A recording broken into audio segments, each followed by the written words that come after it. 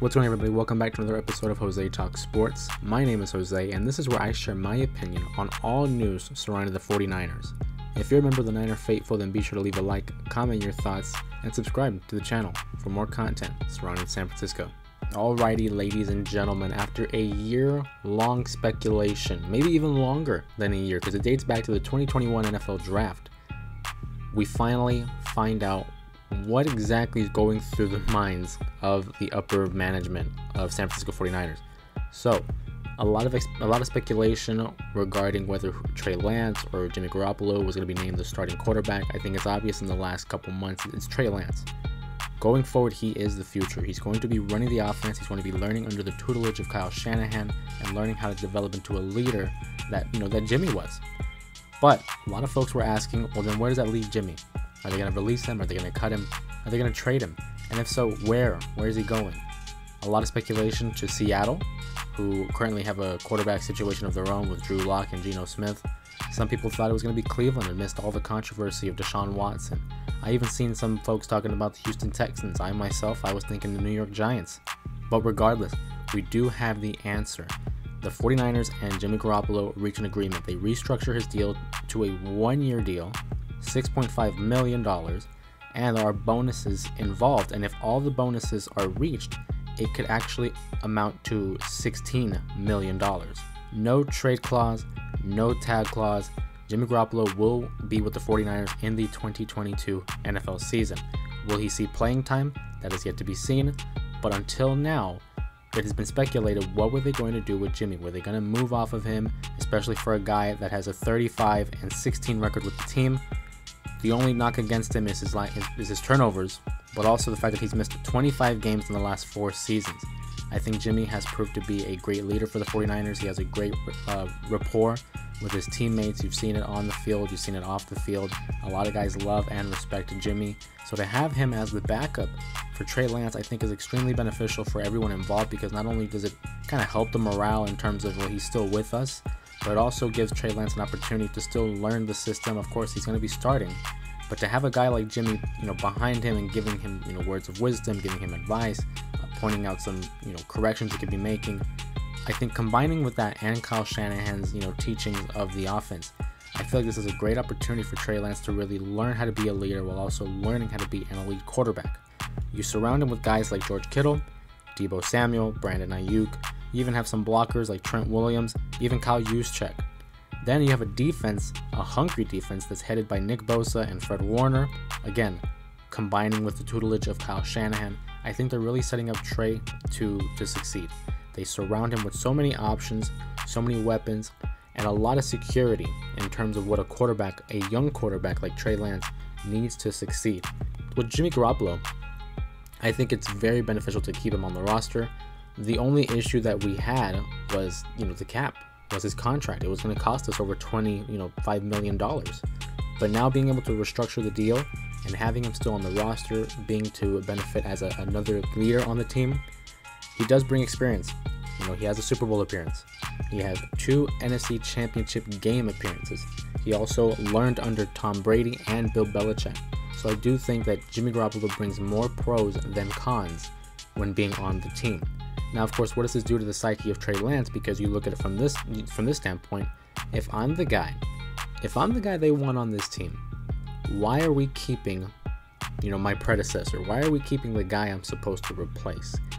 From what we've seen in the media, from what we've seen on TV and in interviews, I don't think Trey Lance is that kind of guy.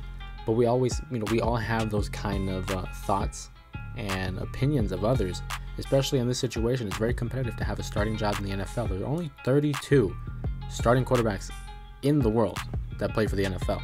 So for Trey Lance, it's going to be an interesting adjustment to see that, okay, clearly I was the guy.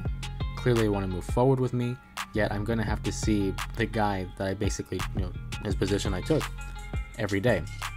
Another interesting point is that Jimmy Garoppolo had a shoulder surgery back in March, so he wasn't able to really go through the motions of training camp and really, learn with the team. On top of that, this is a team that wasn't expecting Jimmy Garoppolo to be on the roster heading into the season.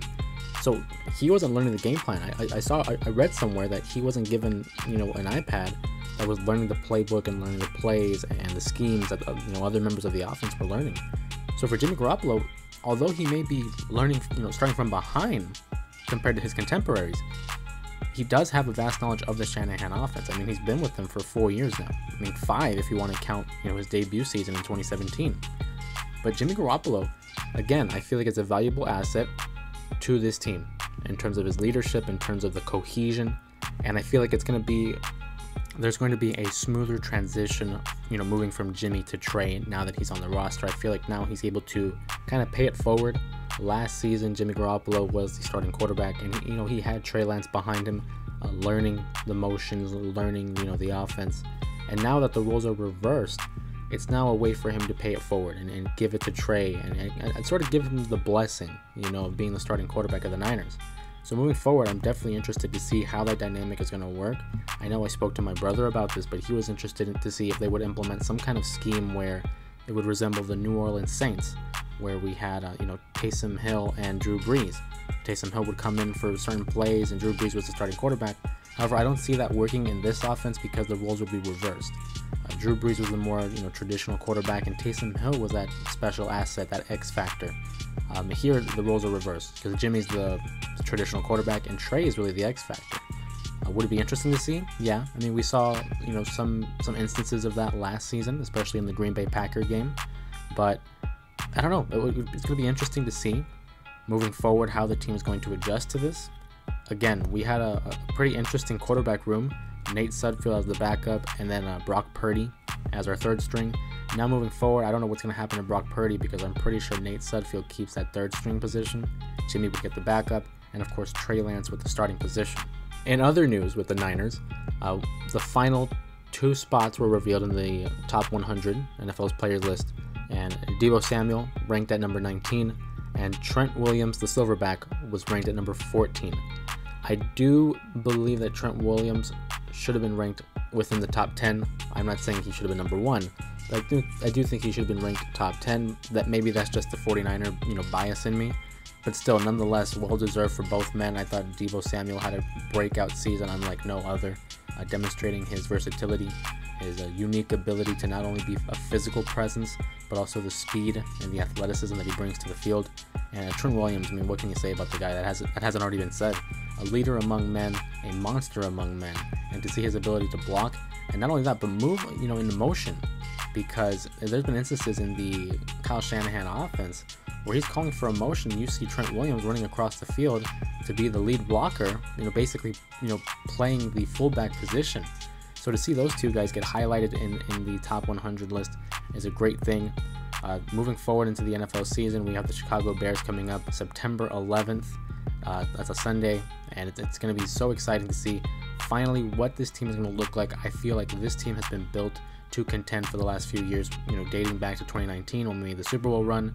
In 2020, unfortunately, injuries prevented us from reaching the playoffs, and then coming back in 2021 into the NFC Championship game. And although we didn't win, I do see that we have the foundation set. We have the key pieces that we need. We have the ability. It's just a matter of finishing the job. Now, whether or not that happens this year or the next, I remember when we had signed Kyle Shanahan to that extension into 2026. I spoke to my brother. I looked at him and I said, listen, with Kyle Shanahan, we will get at least 1. I don't see how we can't. We're going to get at least 1 before the end of his contract. Now, whether or not it's before the end of this contract or another extension, I do think during his tenure, I think Kyle Shanahan's going to be able to deliver on his promise, deliver another Super Bowl to the San Francisco 49ers, which hasn't been done since 1995, 94 season, but the year 95 when the Super Bowl happened. It hasn't been done since his father, Mike Shanahan, was on the coaching staff. And as we approach another NFL season, the San Francisco 49ers prepare for battle. They prepare for a 17-game season. I look forward to it. I hope you guys are looking forward to it as much as I am. This has been another episode of JTS, and if you enjoyed the video, be sure to give it a like, share it with your friends, subscribe for more 49ers content. Drop your thoughts in the comment section below on what you think about the Jimmy Garoppolo, Trey Lance situation. Also, be sure to check out my podcast, 2 Beans in a Pod, where my brother Jared and I discuss our feelings about the Niners, as well as the rest of the NFL. You can find every episode of 2 Beans in a Pod on this channel, as well as on Spotify or wherever you find your podcasts. Once again, thanks for stopping by, and as always, my name is Jose, and this has been Jose Talks Sports, and I'll see you in the next video.